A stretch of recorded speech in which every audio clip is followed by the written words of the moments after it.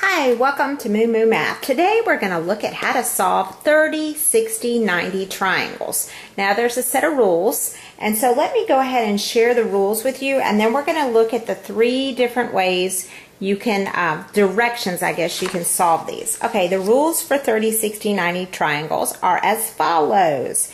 Okay, the short leg is always opposite the 30-degree angle, and this is my short leg. And we're going to call that S.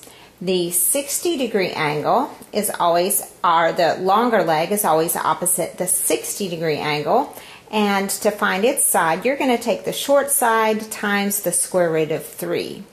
And then, of course, our hypotenuse is always opposite our right angle.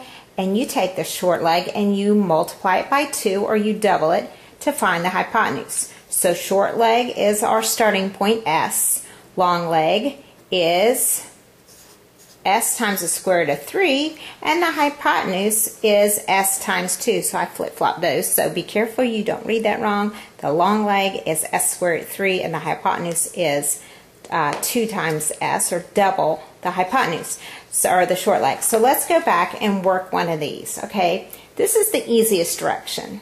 If we have the short leg, all the rule says is I double it to get the hypotenuse. So this is 2 times S, or just 2 times 3, so that means my hypotenuse is 6. Okay? Now to get the longer leg, I take the short leg times the square root of 3. So I'm just going to take 3 times the square root of 3, and you can multiply that with a calculator, or you can just leave it as that rational answer. Okay, let's look at the second method. What if you're given the hypotenuse and you have to figure out the other two sides?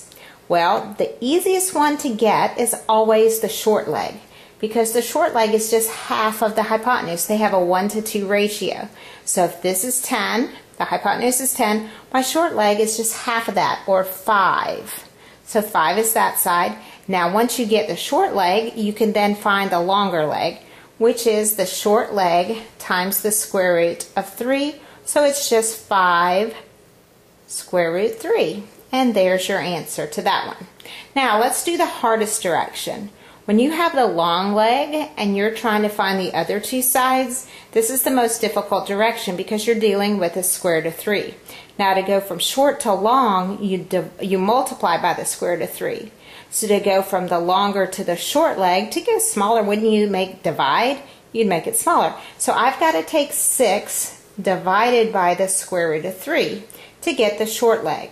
Now to rationalize that, I multiply the bottom by root 3, I multiply the top by root 3, square root of 3 over times square root of 3 is just 3. So I have 6 square root 3 over 3, and the two coefficients divide. So I have 2 square roots of 3. So that is the length of my short leg, and you always have to go from the long leg to the short leg first. Now that I have my short leg, I can just double that, or multiply by 2 to get the hypotenuse. So 2 times 2 root 3 is, 2 times 2 is just 4. You don't change the radical, it stays the same. So the hypotenuse is 4 square roots of 3. So those are the three directions. If you need to stop the video, go back and watch part of it again, depending on which side you're given. Those are the three cases. Hope this was helpful.